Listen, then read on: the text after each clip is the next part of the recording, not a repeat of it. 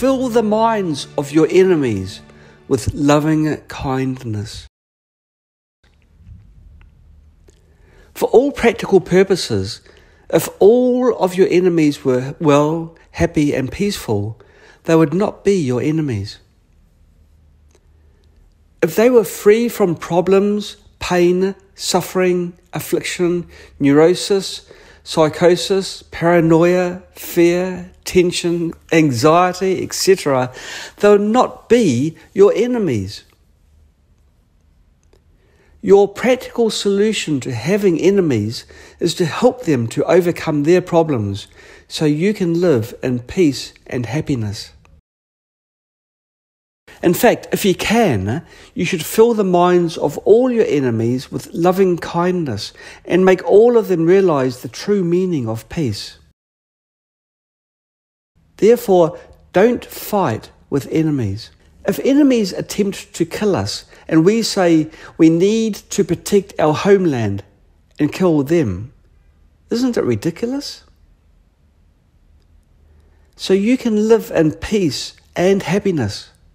The more they suffer neurosis, psychosis, fear, tension, anxiety, etc., the more trouble, pain and suffering they can bring to the world.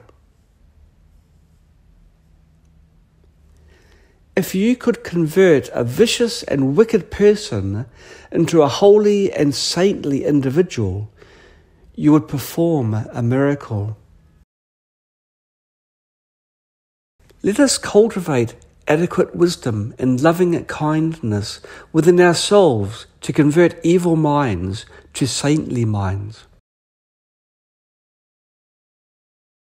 When you hate somebody, you think, let him be ugly, let him lie in pain, let him have no prosperity, let him not be right, let him not be famous, let him have no friends, let him, after death, reappear in an unhappy state of deprivation, in a bad destination, in perdition. However, what actually happens is that your own body generates such harmful chemistry that you experience pain, increased heartbeat, tension, change of facial expression, loss of appetite for food, deprivation of sleep, and appear very unpleasant to others. You go through the same things you wish for your enemy. Also, you cannot see the truth as it is. Your mind is like boiling water, or you are like a patient suffering from jaundice to whom any delicious food tastes bland. Similarly, you cannot appreciate somebody's appearance, achievement, success, etc. As long as this condition exists, you cannot meditate well. When you generate an evil thought on anyone, of course this mainly refers to enemies, you suffer first. If you can help these bad guys to overcome their problems, you will be more peaceful and joyful. If someone is grateful to you, you will feel more joyful. If someone hates you, you must feel uncomfortable. If there is still someone hating us in this universe, what should we do? We should resolve it with loving kindness. It's just like kung fu fighting, where someone strikes you with a technique while you reply with another technique. He sends energy of hatred while you reply with energy of loving kindness.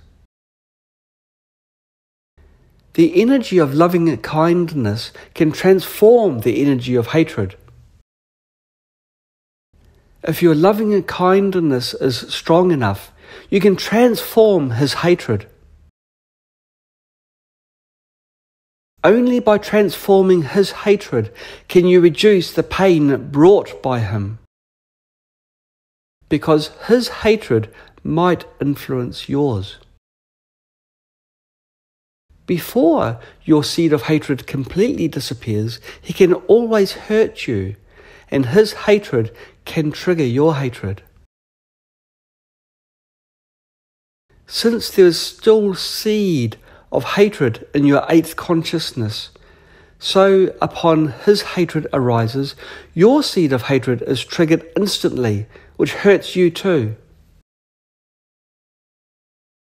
At that time, if you can simply transform him with loving kindness, you will succeed. This is practice. Without loving kindness, you can't truly carry out your meditation.